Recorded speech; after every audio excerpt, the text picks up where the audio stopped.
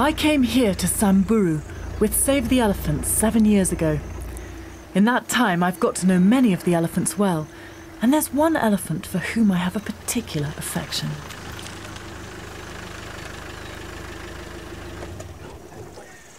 Whilst this is a time of plenty for most of the elephants in the park, there's one little female here who's not doing so well.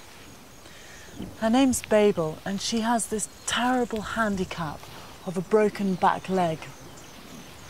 We're not entirely sure what happened to Babel. It could have been a poacher's bullet that smashed into her leg and broke the bone. Or, more likely, it seems that when she came into her first estrus at about 10, 11, 12 years old, she was mounted by a very heavy bull, and his weight crushed her. But I suppose what I really love about Babel is her tenacity. She's a real wily old survivor. Often when we find her, she's lagging far behind the rest of the herd, so she doesn't really have downtime like the rest of the elephants.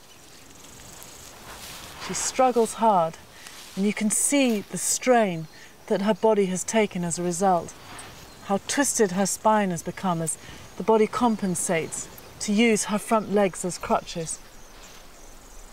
But she manages to keep up with the rest of the family, and that's why she's still alive today.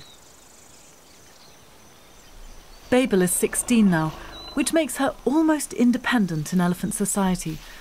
But because she's handicapped, the matriarch Babylon still keeps an eye out for her.